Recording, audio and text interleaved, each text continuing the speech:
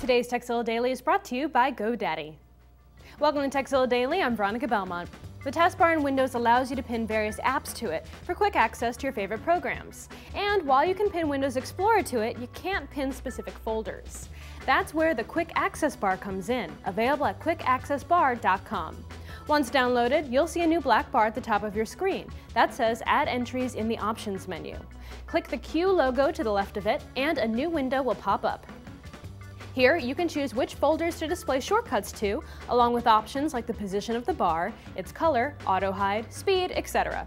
Once that's set, you'll see your chosen folders in that bar, available to be opened with a single click. So if you've been missing quick access to your favorite folders, check out the Quick Access Bar today. Now if you have a tip you'd like to share with the world, let us know. Email us at tekzilla@revision3.com. And don't forget tekzilla.com. It's the place to find more tips, tricks, product reviews, and how-tos.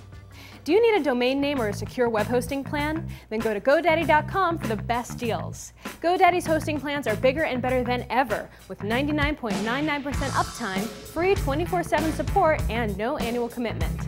As a Tekzilla Daily viewer, you can use the code TZD8 to get 10% off any order. Check out revision3.com/GoDaddy for a list of all the amazing GoDaddy discounts.